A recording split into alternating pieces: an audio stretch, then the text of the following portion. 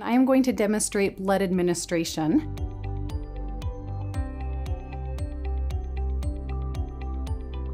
So what we're going to first do is come in and make sure I come into the patient's room, and I'm going to do hand hygiene and introduce myself to the patient, and I'm going to make sure that I'm verifying that we have an order to administer blood. So I've gotten my order from the physician. I have verified that we have a type and cross done, and I'm also going to verify the patient's blood type. So I have done all of that, and then I'm going to talk with the patient and educate them about blood administration. So we want to verify and make sure that we have consent from the patient and that they're okay with that.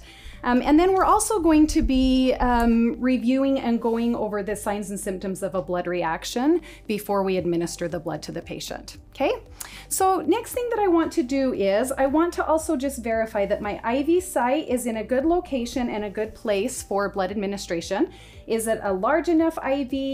Is it in a vein that's large enough that can handle that amount of infusion?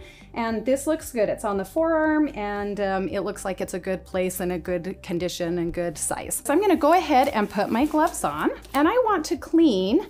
I'm just going to take an alcohol pad and I'm going to clean our clave, and I want to do that for 15 seconds.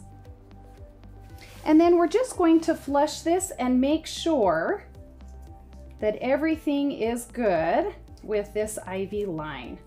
I'm going to make sure that I unclamp my tubing, and I'm going to go ahead and give that a good flush. It looks like it's flushing well. There's no problems with the IV. Okay, I'm going to flush that with 3 to 5 mils of NS or saline. Okay, next thing that I'm going to do is I'm actually going to leave this connected to the clave, the NS flush, and it's going to keep this clave clean. So I'm not going to be contaminating that. Okay, next thing that I'm going to do is I'm going to take my tubing. So we've got blood tubing, and another name for it you may hear is called Y tubing.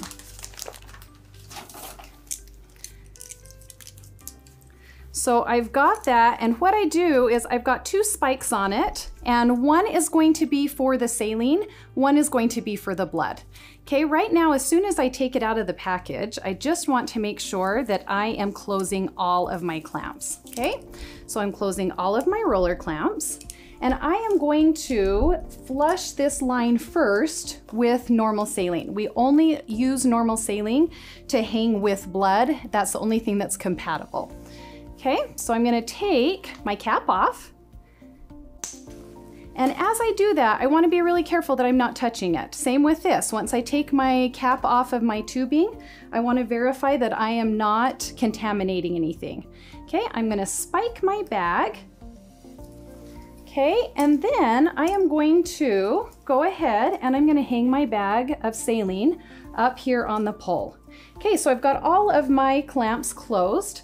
Next thing that I want to do is I am going to open up the clamp for the NS. When I am priming this, I just want to make sure that I am squeezing the saline and that the saline is going up over this filter. So as the blood product comes down, it's hitting the saline instead of this filter, and it's not lysing that red blood cell.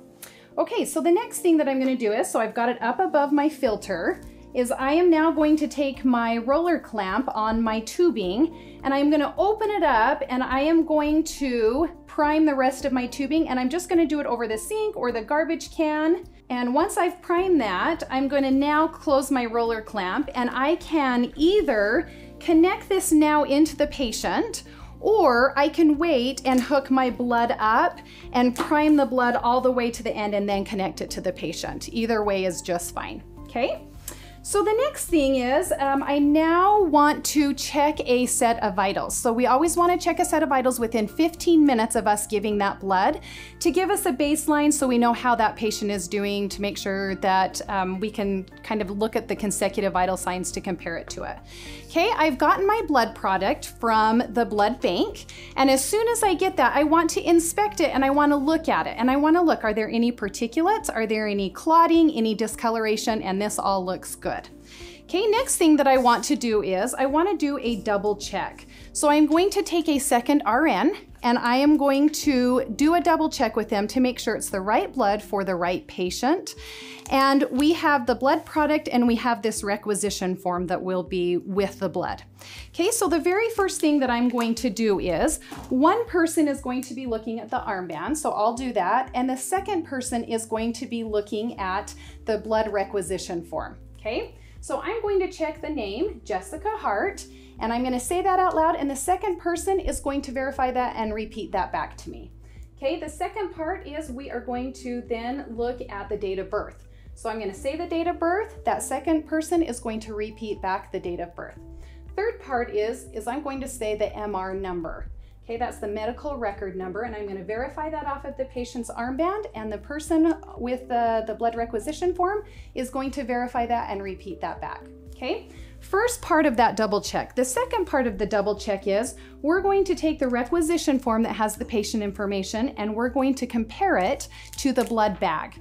So with doing that, I'm now going to verify the blood type, and I'm going to verify that on the requisition form, and then the second person's going to verify it on the blood bag. Then I'm also going to make sure that I'm looking at the expiration date.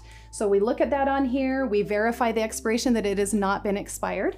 Then I'm also going to look at the unit number. So we verify on the requisition form the unit number, I say that out loud. The second person is going to repeat that back and repeat it off of the blood bag. So the next thing that I'm going to do is I'm now going to take my blood bag and we're going to spike it and put it onto our blood tubing. Okay, so as I do that, I make sure that my tubing is clamped, which it is, and then I'm going to take my spike off, my cap off of my spike, being really careful that I don't touch that. Okay, we're gonna stick that into our blood tubing, and I'm also going to hang my blood up here. So next thing I'm going to do is I am going to close my clamp for my saline, okay? And I can actually back prime this blood also. I'll open this saline back up and I can back prime it. There's only a little bit of air here and there's enough saline in here, it should be okay, but I'm gonna go ahead and open my saline roller clamp.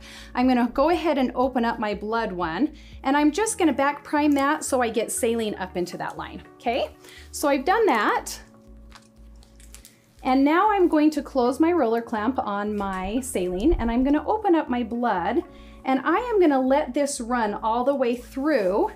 I'm also going to open up this roller clamp down here, and I'm gonna let that blood run all the way through the tubing. So as I can see, I've got the blood coming through, and if it doesn't run, take your little end cap off. Okay, I've got that done, and I've got blood all the way to the end. I just wanna be really careful when I take that cap off that I'm keeping that end clean. Okay, so I have clamped my tubing, and I've got it primed. So it's primed with saline, and now I've shut my saline off. And then I've primed it with blood, and now I'm ready to connect it to the patient.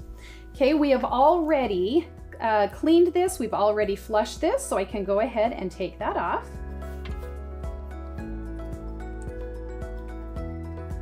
Okay, I have got my blood connected.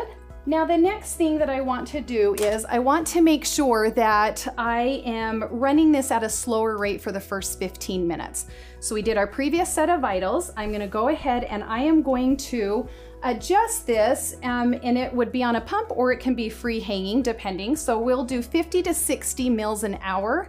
And I want to do that because I want it for that first 15 minutes to go in slow to verify that there is no reaction. Okay, so we have adjusted it. It's infusing for that 50 to 60 mils for the first 15 minutes.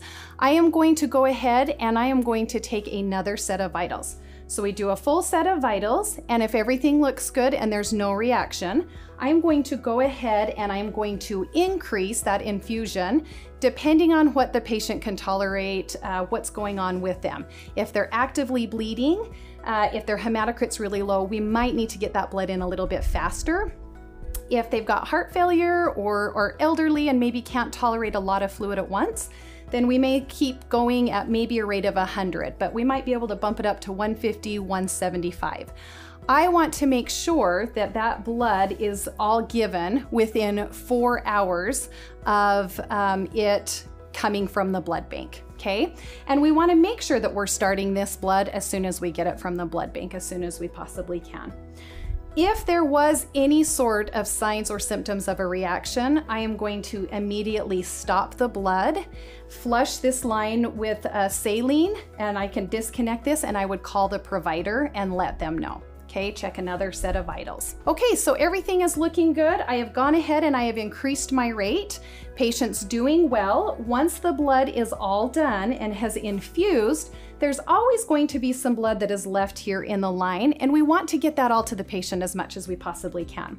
So the next step is I'm going to take my tubing and I am going to close my blood, and I'm going to clamp that so the patient's no longer getting that because it's empty.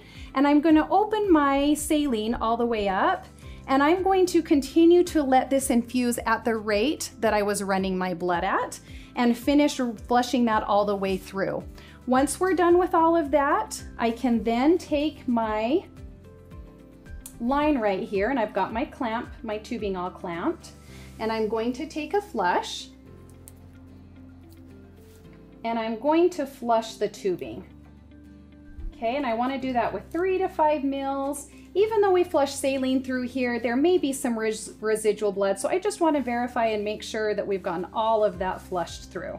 Okay, I have flushed it with 3 to 5 mils, and I'm going to clamp my tubing, and then I am going to take all of this, I'm going to take all of my tubing and the blood, and I am going to put it into a biohazard bag right here and then go and dispose of it properly. The other thing that I also want to make sure that we also do is we want to make sure once we're all done with everything that we document another set of vital signs.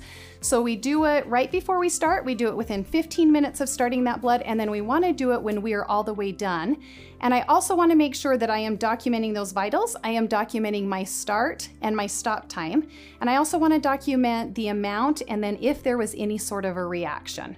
So we want to make sure that those are all the things that we would be documenting.